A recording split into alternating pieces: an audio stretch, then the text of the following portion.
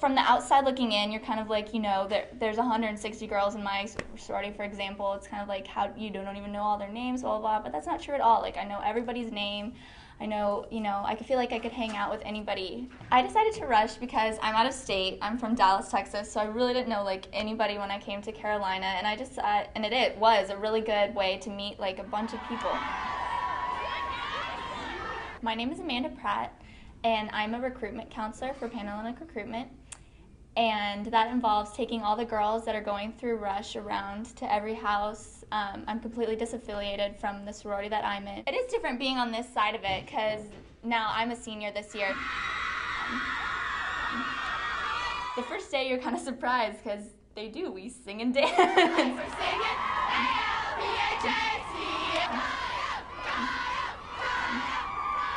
For the girls that are going through Rush, it's a little bit of a nervous thing. You don't know. You get this like white envelope that you can't see through. We make sure, and you have to just hold it and wait till everybody opens it at the same time. It's just really exciting opening your bid card and seeing what chapter you're in. Each house has like a theme, a bid day theme.